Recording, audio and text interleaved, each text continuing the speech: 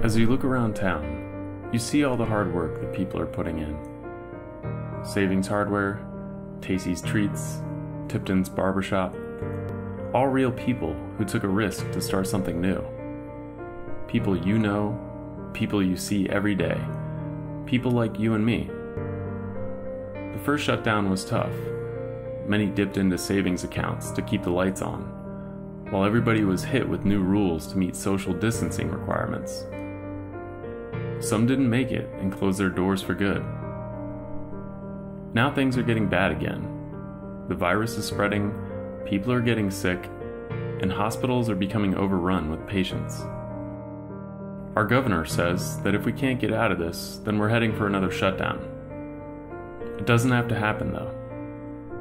In such a confusing and hectic time where we don't know who or what to believe, you can believe in one thing. Masks work. If you wear your mask, you can prevent the spread of the virus and keep your neighbors safe, keep your kids in school, and keep your local businesses open. If there ever was a time to work together and take a stand, it's now. All it takes is one person, which is why we're all in this together. Mask up, Hocking County. The time is now.